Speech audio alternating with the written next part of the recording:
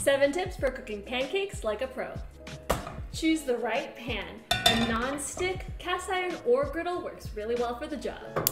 For a delicious golden brown surface and nice tall cake, you need an even medium heat. Pancakes aren't supposed to be fried. All you need is a little thin layer of vegetable oil. To evenly portion out the pancakes, use a measuring cup. I use a 1/4 cup for my pancakes. The batter is thick, so to create a perfect circle, just use the back of a spoon or offset spatula. Cook until the edges set and you start to see bubbles break through the surface. And also check for a golden brown underside. Now you're ready to flip. To prevent the raw batter from smearing all over the pan, just hold the spatula about 3 inches above the pan and do a quick turn.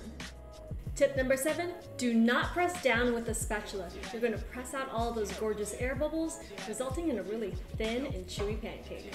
Tall and fluffy is what we want.